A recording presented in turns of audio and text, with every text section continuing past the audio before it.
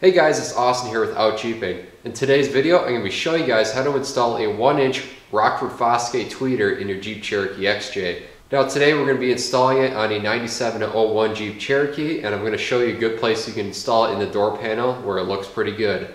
Now if you guys aren't aware, on the Jeep Cherokee Limiteds, they actually did come with an infinity sound system. And with that, they actually came with tweeters that were in the corners right behind where the mirror goes on the door panel. Now those are kind of hard to come by and they don't make them, so doing this is going to be a cheap alternative and it's going to sound just as good if not better. So let's get started and take a look what we got.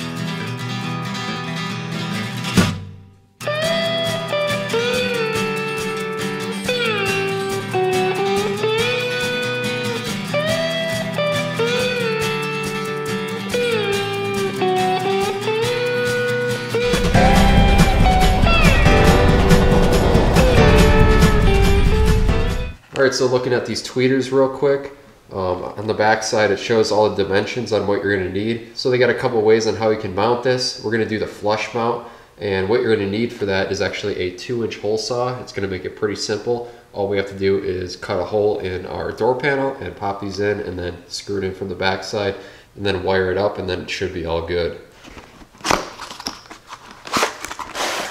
So looking inside, as you can see, we got our 2 tweeters, and this is the flush mount that we're actually going to be using. And the way these come apart is they just twist a little bit and then they come out in 2 halves like that. So when we put this in, this is going to go on the back side, this is going to go on the front side to give it a nice clean appearance. And to lock it in place from not popping out, they have these little clips right here. You push these on the back side and it digs into the plastic, and that way it should be a nice firm fit.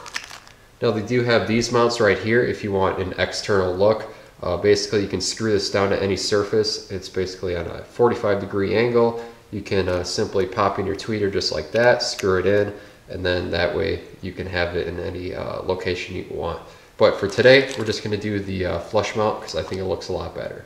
Alright, so looking at the front door panels here, what I was talking about before with the infinity sound system, if your Jeep's equipped with that, they're going to be a little triangle piece right here, and it's just going to have a little tweeter molded inside there. They're pretty rare and people want a lot of money for them. You can sometimes see them on eBay. But the alternative today, we're just going to put one in the door panel. I've actually done this on my other Jeep, and I found that the best spot is actually right over here in this area. And the reason why I'm going to be putting it over here is because right behind this plastic panel, you got the shell of the door. And the shell of the door actually has an indent right in this area, so you can actually put it at whatever height you want, and that should allow enough clearance for the back of the tweeter not to contact anything, and you should have plenty of room. And also by putting it over here, it's more closer to your face, so it's not going to be down low by your feet, because we all know that it doesn't really sound good with these speakers way down low. You want something up high and kind of more in your face. So by putting it over here, you can actually adjust the tweeter so it comes out on an angle and faces up towards you. And the way it hits the other dash panel right here, it kind of reflects the sound a lot better, I found out in my other Jeep. So I'm going to start off, I'm going to remove this door panel. We got 3 Phillips screws on the bottom, 1 here in the door handle, and then 1 here in the top corner. We're going to pop that off, and then we're going to measure out where we're going to cut our hole and then drill it.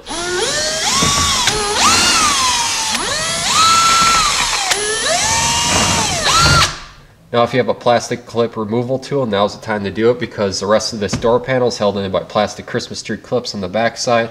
But I don't have one and it's already coming up, so you can just take it and pop it out.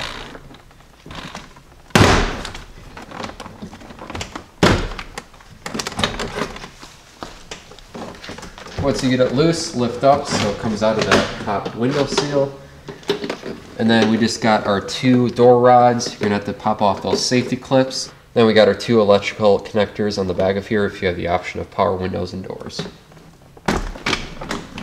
Alright, now you can remove that. Alright, so peeling away this plastic right here, you can kind of see where it's indented in the door frame right here, and that's where we're going to want to install our tweeter. That way it should have enough room so it's not contacting. And as far as wiring, all Jeep Cherokees, no matter if you had the tweeters or not, actually came with this option of, so basically we just have an empty plug right here, and all we would have to do is cut off the plug and wire in our new wires that go to the tweeter. Unfortunately, on this Jeep, I'm not going to be able to do that because when I wired in the aftermarket door speakers, I actually ran new wires that go through the whole entire hinge because they're broken and such. So this actually is no longer have power going to it. So I'm just going to have to splice it into the new wires that I put down here. Alright, so I got the door panel laid out on the ground here, and I basically just copied the measurements on what I did on my other Jeep because that seemed to work good as well. But the measurements are 6 1/4 inches down from this top lip all the way down to here, and then I got 3 1/2 inches coming over here horizontally, and then I matched it up right there. So I'm just going to take my 2-inch hole saw and cut this hole out.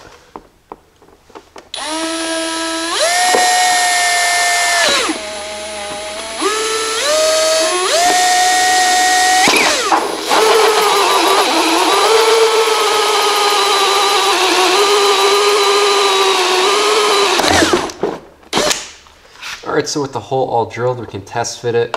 Basically, we got this outer ring in here. It does have a little bit of play in it, but that's the only hole saw that I have that would actually fit. If you can find a 1 7/8, that might fit a little bit better, but this works just fine. It's not going to pop through or anything. So the next step is I'm actually going to go wire the tweeter into the Jeep. That way it's all ready to go. When we put the door panel on, we can just pop it all back into place. Alright, so I'm going to go wire in this tweeter. Normally you can just use this clip that's right over here. Just cut off that plug, like I said earlier, and just tap your wires in. But I'm going to actually have to remove this speaker right here and tap it into the wires that go directly to there. So I'm just going to remove this real quick.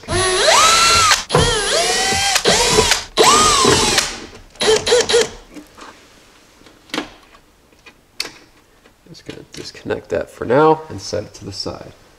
Alright, so for these wires, I have a connection right here. I'm just going to get rid of that, so that way I only have one connection with the tweeters going into here. So I'm just going to take a wire cutters and cut this connection off.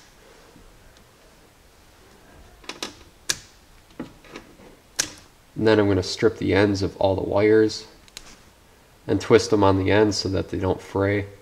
So before I wire in the tweeter, I'm actually going to run the tweeter's wire through this access hole where there's other wires going down in here. That way it should come down in the door panel and meet up with these wires down here.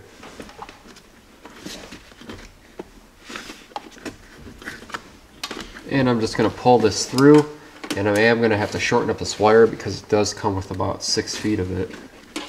And then I'm just going to leave it here on the end so that I have about 6 to 8 inches out from where it comes out of this end right here. And that should give me enough room so that way when I remove the door panel another time, I don't accidentally yank out the speaker. And once again down here, I'm just going to give plenty of slack so I have room to wire this in and then just cut it where it needs to go. So now you want to make sure you don't mix up your positive and negatives. I got it on here because for this speaker it came with a white one that's positive, and for the tweeter the red one's going to be positive. So I'm just going to twist these guys together, and then for this I'm just going to use some butt connectors right here. These are thin enough so they should fit into this blue size, and then crimp it down. Now before I crimp these to the harness that comes out of the Jeep, I'm going to slide over some heat shrink connectors. That way this is nice and watertight. Then these can be crimped down. Alright, so since these butt connectors actually do heat shrink, I'm going to go and do this and then slide over the heat shrink over that and then heat shrink that so it's double protected.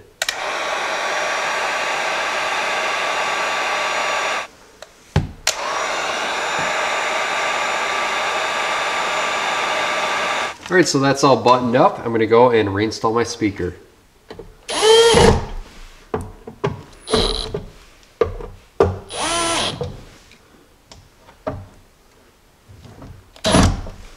Alright, so now we're ready to reinstall the door panel. I'm going to try and hopefully get the shot here, but it's a little bit hard trying to hold this. So basically, I have this little retainer ring right in here. Don't worry if you didn't get it on when you already put the wires. You can twist this apart and it slides right on. So when we twist this apart, we have this little outer ring, and that's going to go on the outside of the door panel. We're going to see it from the inside, and then this part is all going to be going in from the back side. So I got that ring slipped through, and now I'm going to put the speaker in there and then rotate it into the inside ring, and that way it locks. Now to keep this from holding in place, this is what the metal retainer ring is going to be for.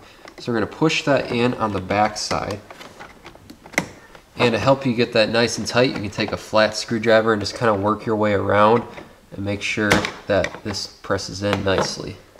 Alright, so once you have that in all the way, we can go and reinstall our door panel. And once this is finally in, you can actually still kind of rotate this because we do have a little bit of wiggle room since we drilled that hole a little bit bigger. And that way we can get the Rockford Fosgate logo to match up nice and level. Another trick you can do is actually just install this without this being attached. Since it does screw in from the back side, it might be easier so you're not struggling with it right here in the doorway. So that's what I did off camera. I just got this all aligned nicely. So now I'm just going to reinstall the door panel.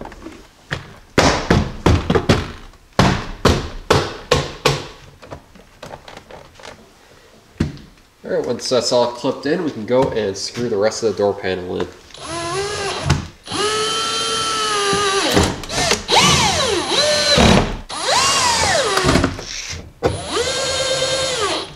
Alright, so now the door panel is all installed and we're pretty much done here. The only thing you got to do is just the other side, and it's going to be a mirror image on what we did over here. But as you can see, this little tweeter actually rotates in its housing, so that way you can aim it directly at you and get the best sound out of it. And also, since this outer ring is a little bit loose, you can actually rotate it and get that logo so it's directly in the bottom where it's nice and straight. Now, I would like to do a sound test for you guys, but unfortunately I can't do that due to copyright laws and everything, and I don't have any uncopyright music on my phone that I can just plug in right away. So unfortunately you guys can't hear, but I can say that they do have a nice crisp high range when you're listening to music, and it definitely makes a huge improvement. Alright guys, that's going to do it for today's video. As you saw, it's not too difficult to do, and it has a nice clean appearance from the inside, and it does improve the sound system quite a bit. Now, if you haven't already, make sure to check out my other videos on how to replace Jeep Cherokee speakers. I'll leave the link in the description below and at the end of the video. I'll also leave the link in the description below on where you can find these tweeters. But if you guys have any more questions or comments, make sure to post them below and I'll be happy to answer. And if you liked this video or if you found it helpful, make sure to like and subscribe to the Ouchieping YouTube channel, and it will help keep these videos coming. Until next time, I'll see you guys in the next video.